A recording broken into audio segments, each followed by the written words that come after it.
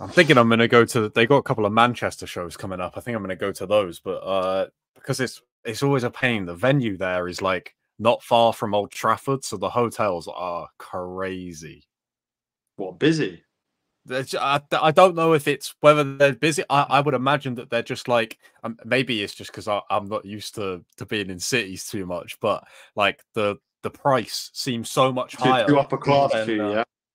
I'm upper class, but I think it's probably just because it's a Friday and Saturday. I don't know if Man United are playing at home over that weekend, but I would imagine those hotels, they can pretty much They're going to charge be what they ram want. packed.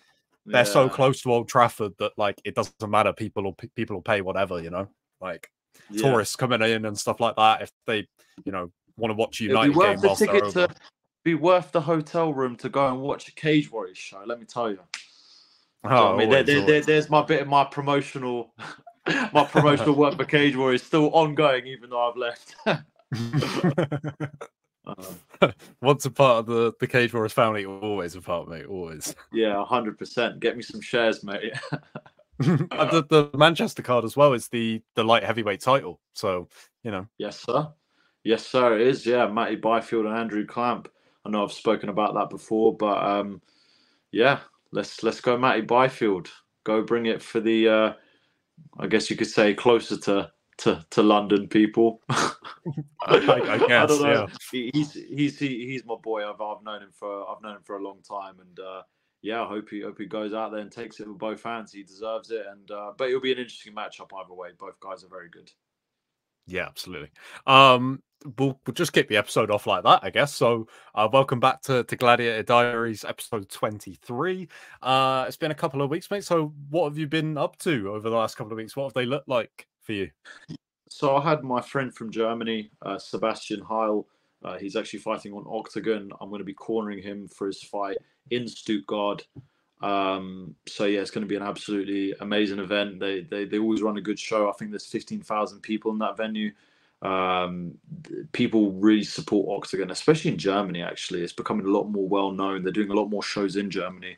But yeah, so obviously I went to train with him. Now he's just come to me for a week. It was his son's birthday, second birthday on the weekend, so he came back home for his son's birthday, and now next week he's going to come back again for another week to come train with me. So yeah, it's been really good to have him. He's always very dedicated and very committed to his training, to his recovery, as I've mentioned many times. So it's a very good influence for him to be around me in my household. And he's a very good training partner. He's very skillful. And yeah, obviously, I'm just helping him to get that win on the 23rd of March, and looking forward to go out there to corner him in Octagon. So yeah, and see how their shows are run. I mean, I've had a taste of it when I went to corner Marcin Lazars in Bratislava. So now we'll see how it's run in Stuttgart. But yeah, and aside from that, I've just been training like normal. Regular scheduled program.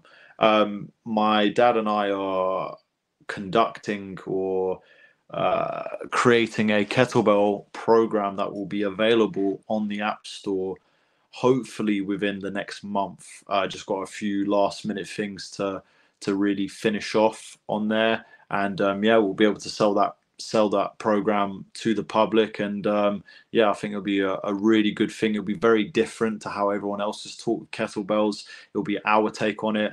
A lot of people mention how strong I am. When they grapple me, and when they fight me, they don't expect me because I'm quite a leaner sort of build to most of the guys that are bulkier.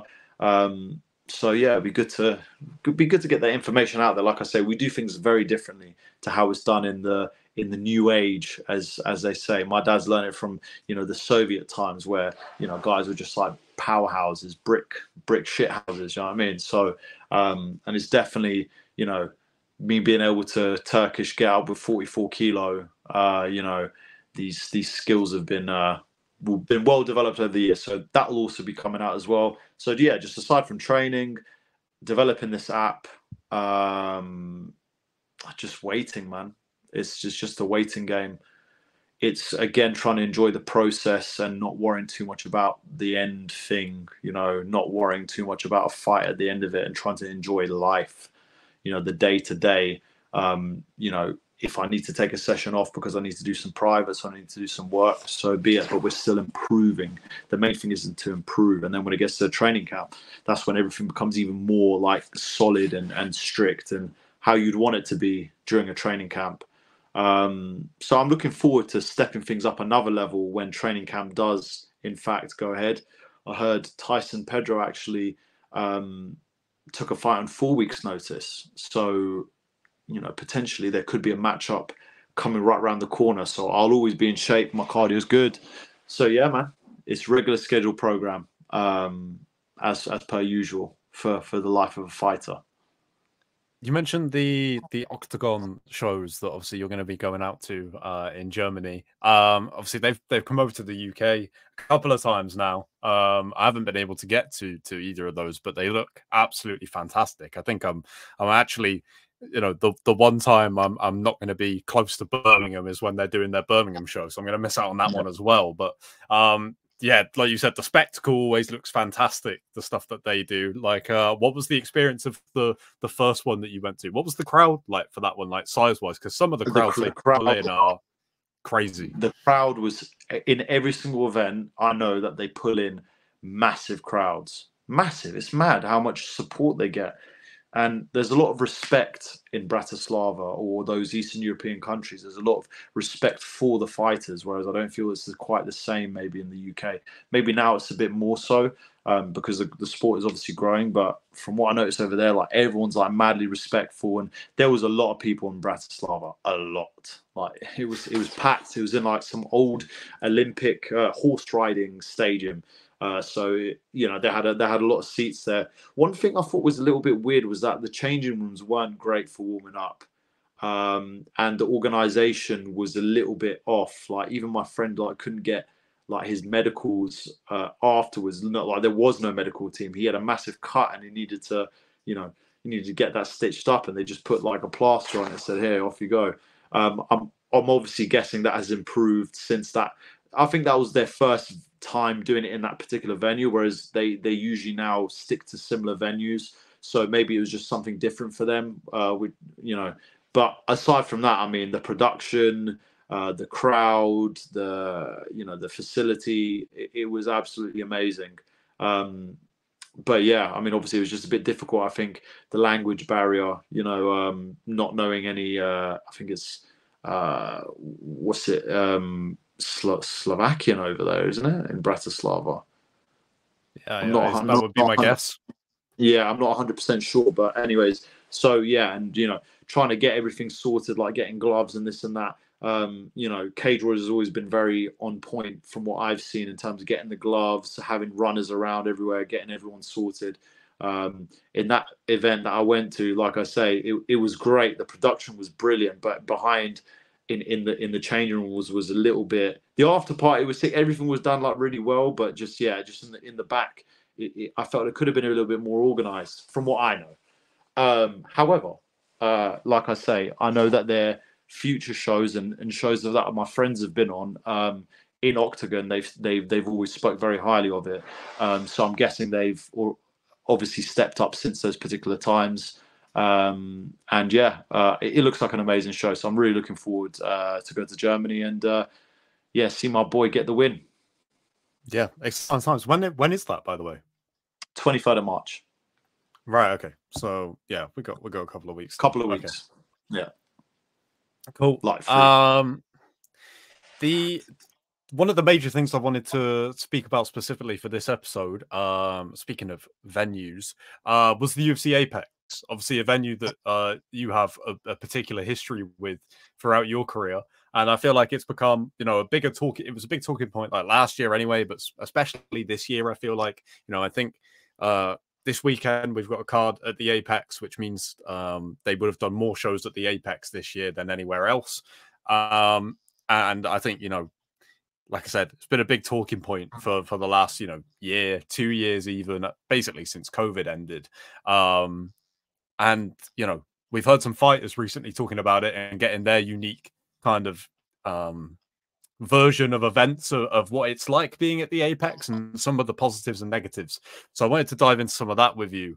One of the things I've seen mentioned was about in terms of getting people to the Apex and things like that. Like, how is it when you're fighting at the Apex in terms of getting, I assume it works the same way as any other UFC event where do you get 2 cornermen paid for, and then if you want a third, you have to pay for them? Is that correct? No, just one cornerman gets paid for. The rest you have to pay yourself. Right. That's the same across the board, right? That's not specifically an Apex thing. That's all across the board. Yeah, I believe so. Yeah. How does it work with getting people if they want to come and support you? Because I know that Jit came to watch the fights at the Apex, Yes, right? he did. Yeah, it's a VIP event, so obviously the tickets are for the average Joe quite extortionate. But for Superman Jit, there is nothing. There is nothing that is ever out of reach for that guy. 100%. And it was amazing to have him there, and also my friend Paulie as well. So again, like I say, I've got the whole crew that have been on here on the podcast come support me in the fight. It's difficult. I mean, it's not easy. You have to cough up quite a bit of dough if you want to watch a UFC Apex event. I think it's cool for them because you're so close to the fighters. It's not often. If you're sitting in a massive stadium, you're not very close to the fighters a lot of the times. But here, you're like literally right in the. I think it creates a different sort of vibe and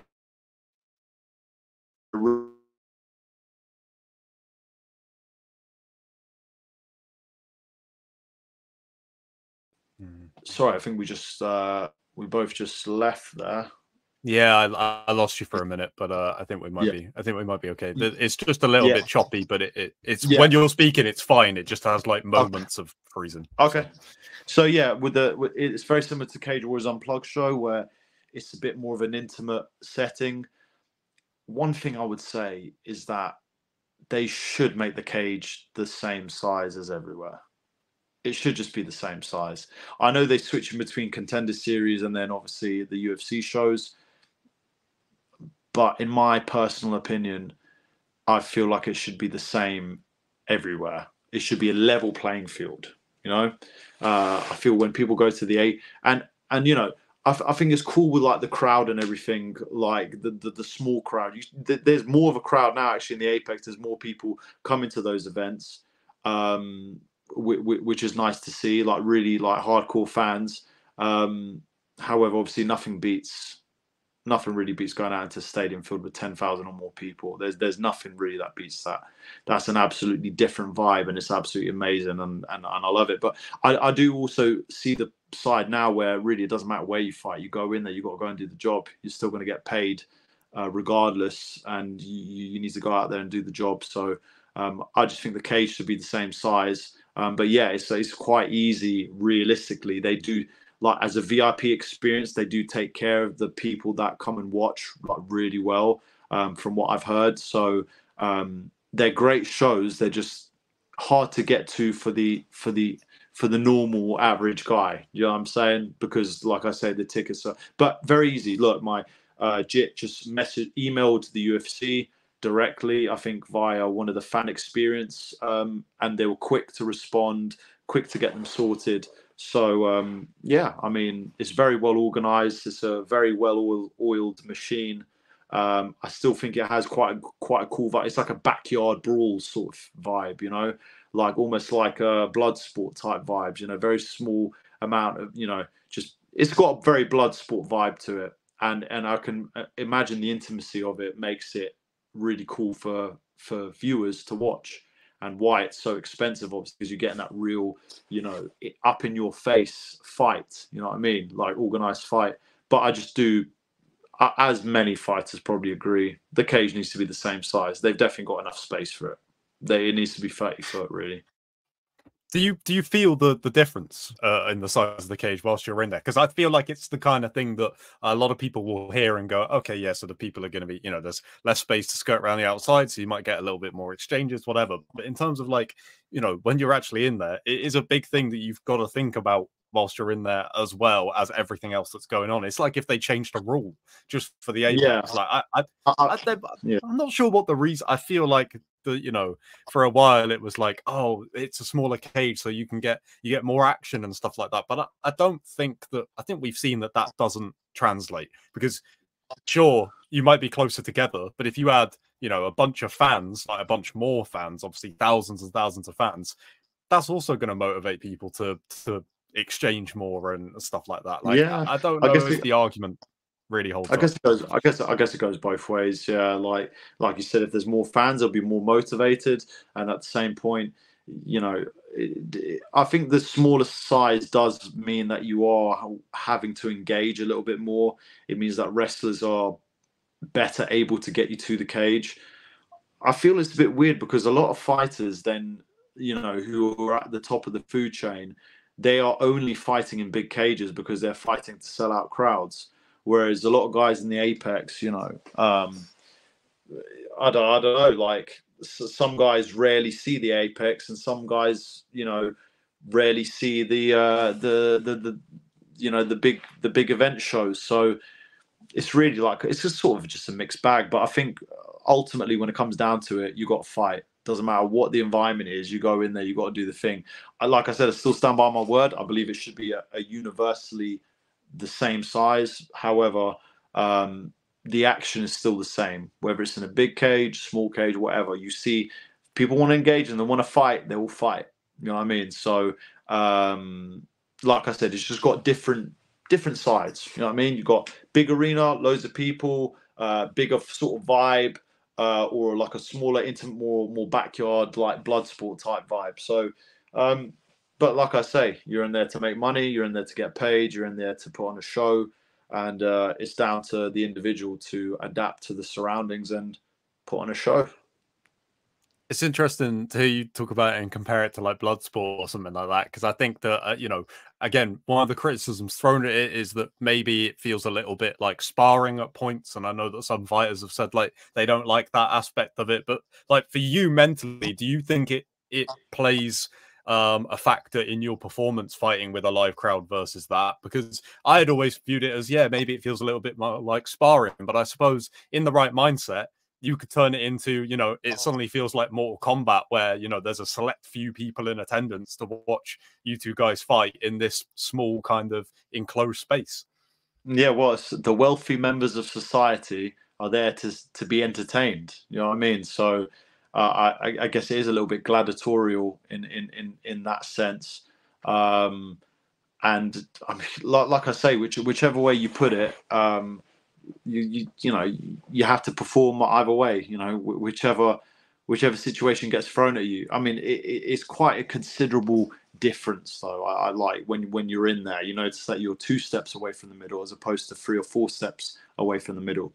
So there are those things that come into play. And I think the Apex is clearly here to stay. I thought that they were going to get rid of it this year, but it seems as though they want to just keep it running. And it is a very well-oiled machine, though, I believe. It's just made so easy for the UFC and everyone involved to get everything sorted. The hotel is theirs. Do you know what I mean? The Apex is theirs. So all the media know exactly where they're going, exactly what they're doing. They don't have to, adjust to a particular, place or anything like that. So everything just goes like, very, very prompt. Yeah, I mean, it's like I say, it is a great venue. I still enjoy, although I've had my fair share of moments in there, I did still enjoy it. Either way, you're still getting ready for a fight. You know what I mean? The warm up areas are amazing. Like the warm up area in Brazil was horrific, like a prison cell you're in, like a small mat space. Whereas at the Apex, you got a big, big nice warm up area. So everything has its pros and cons, but ultimately we're there to fight, we're there to get paid, we're there to entertain. So whichever way you put it, we've got to go and get the job done. One of the conversations I've seen going back and forward between fans on social media about this is kind of the argument of, would you rather have regular fights, right? Every week, you know, maybe you get 1 or 2 a month that don't happen in the Apex, 2 that do, but you get fights every week from the UFC regardless, or whether they would rather the UFC go back to constantly being on the road, but maybe you get more gaps in the schedule and less events, less fights overall, right? Like in terms of somebody who, like, you know, you are waiting to get a fight right now, I think maybe people don't necessarily realize that, you know, despite the fact that you're in the UFC, which is by far and above the sport leader, you still have to wait to get fights. There's not, you know, someone waiting on your every move to be like, oh, you're ready to go. Here we go. Yeah. You know, so for you, like, does that kind of outweigh the negatives of the Apex? The fact that, you know, if you do get another fight, there's a pretty good chance of it being in the Apex. And sure, maybe, you know, a sold out arena might be, you know, the glitz and the glamour of it all. But ultimately, you're a pro fighter, you're getting a fight, and you can't really turn those down. Yeah, no, 100%. There has to be an event every week. There's so many guys on the roster. Everyone is contracted to be offered 3 fights a year. Whether you take those or not is obviously down to you. But the point is, you're offered 3 fights a year. So, and if you think about it, there has to be almost 52 shows a year in order to fill that quota for everyone. If you imagine, there's about 16 fights maximum on a card. 16 times, let's just say 49. I don't know how much that is, but do you know what I mean? Like, how many guys are on the roster? That's only in the thousands we're talking. Do you know what I'm saying? Like, if you put everyone all together, I mean, how many weight classes? I think the max for one weight class is about 80, 70 or 80. And to the lower end, like my division's 35. So, you know what I mean? There's a lot of people that need fights out here. So to fill up those cards, to make sure everyone reaches their quota, is going to be a difficult job. So they have to do shows every week. And like you said, it's just better to have the Apex, because it means that the shows can keep running and we can get paid. Do you know what I mean? We can go out there, we can get our name out there, and we can get paid. So I'm thankful for it being run this way, because it's the most well-oiled machine out of all the promotions. It does by far the best, and they've got a system in place. Why change it? It's working very well, and yeah, man, long may it continue. It would be nice to have the fight nights where you're going to different venues, because I remember there were actually shows every week, and it's probably a lot of logistic things to organize in order to do like big stadium shows all the time. So you know, I think it works well. I think it works well. Like I say, as long as I can fight often, I'm a happy guy.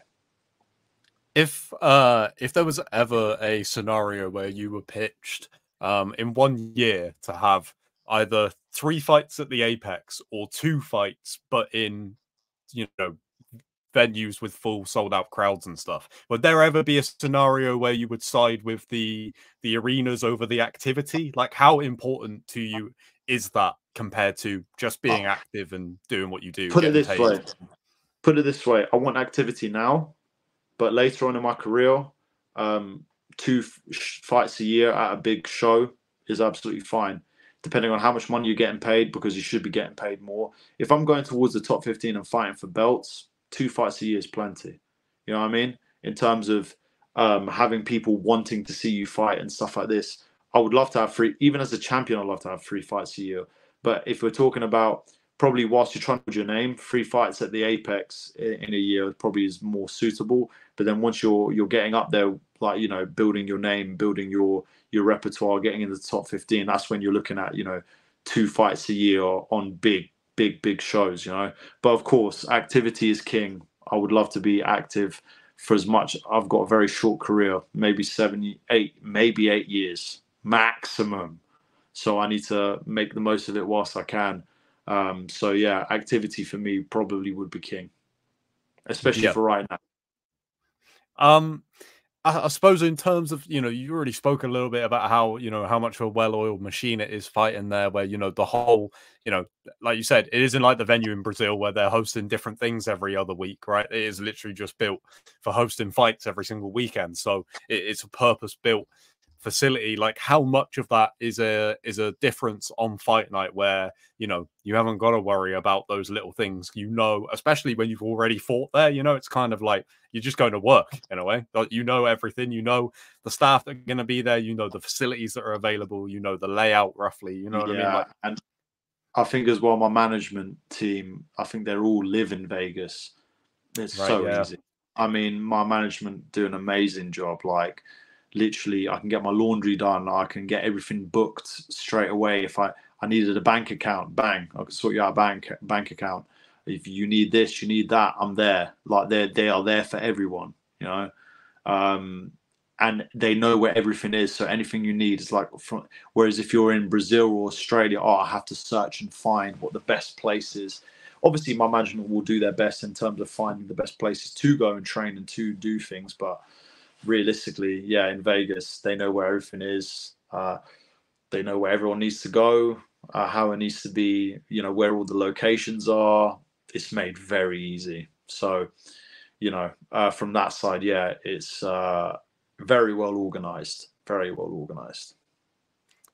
Speaking of the card this weekend that prompted this whole conversation, the co-main event is between two guys that you have fought in your career in the UFC. Have you ever had two guys that you fought fight each other before?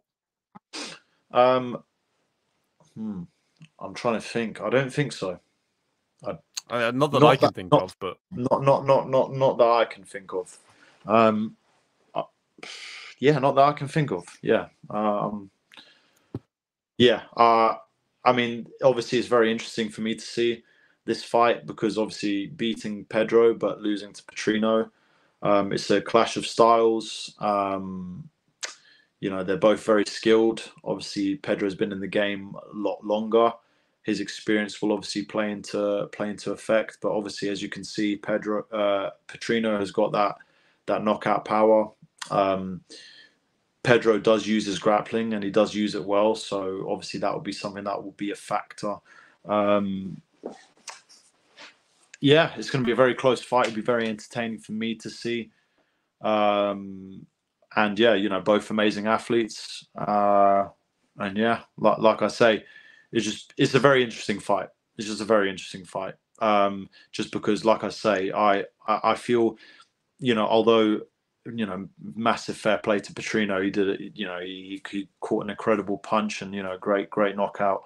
However, I still felt like, you know, given a bit more time and given I had not got caught with that punch, I definitely could have done a lot of damage in that fight. So with that being said, I do think, you know, Pedro's skill set may be able to overwhelm him, but I have no idea because Petrino is also skilled in many areas and he's very powerful. So if he catches one or two in a smaller cage, it might be a different story. So as you can see, it's very interesting. You kind of go back and forth between who could potentially win. But both of them, great fighters. You know, they're very, like I say, very skilled, and it will be interesting to see who comes out on top. As I say, I'm very neutral in that fight. I believe both of them have a chance to win, and I'm just excited to see what will happen.